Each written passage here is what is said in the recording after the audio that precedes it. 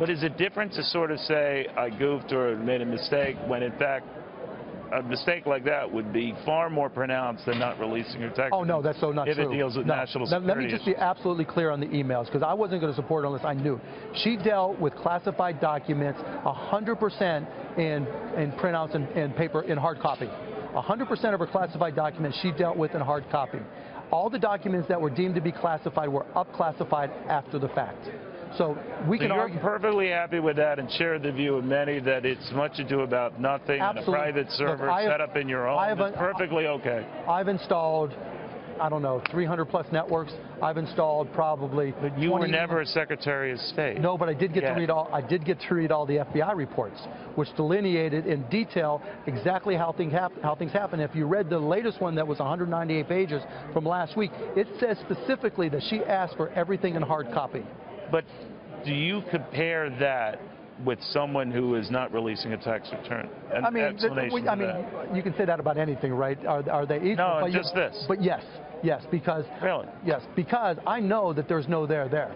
Look, if I'm going to find fault with Hillary Clinton on the emails, it's because she's done a horrible job from a marketing perspective. But you also have a good read of people and where a society is going, what it's saying, and it actually did give measured, very good responses that it was what a traditional public official would give, and she's well-schooled, well-versed, very smart in these issues.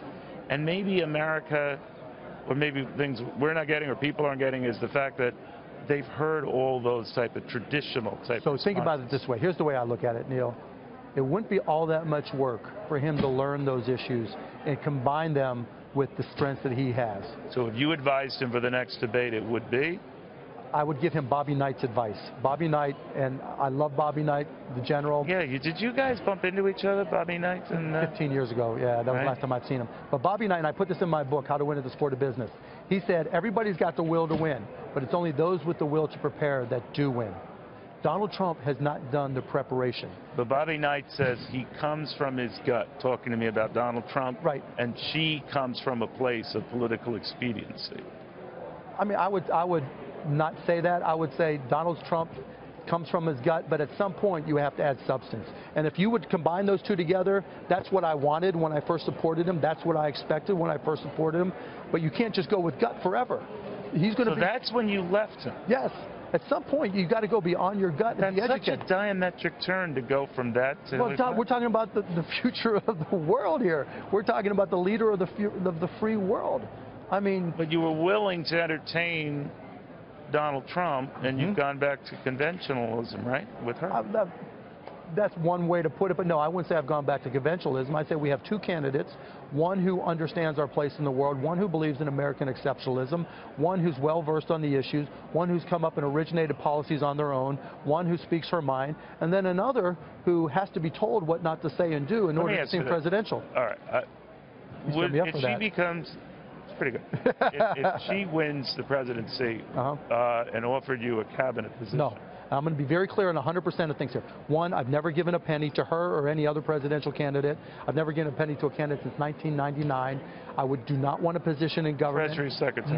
Nothing. I've never given a penny to the Clinton Foundation. I have no interest in giving a penny to the Clinton Foundation. But you've made your riches. You had your success. You got the team. You got all that. This is an area where you could actually do some improvement. You know what? I've invested in over 150 businesses.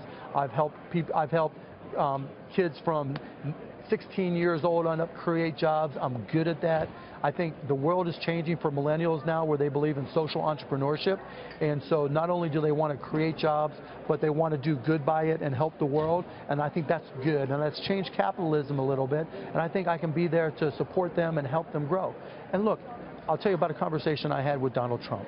One time I talked to him on the phone before the CNBC debate. And I said, Donald, why don't you go and talk to some small businesses? That's what you're supposed to be good at. His words to me verbatim: Mark Cuban and Donald Trump don't do that. We don't go sit at a dinner table with a bunch of people. We do big events. That's the difference, right? I want to be able to really help kids drive businesses. I want to, that's why I do Shark Tank, because unlike Donald Trump, I believe the American dream is alive and well. It's just on the wrong network, right? That could be true. We can work something out. Oh, all right. Well, let's talk about that.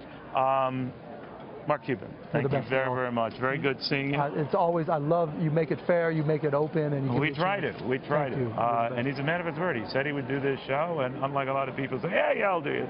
There he is.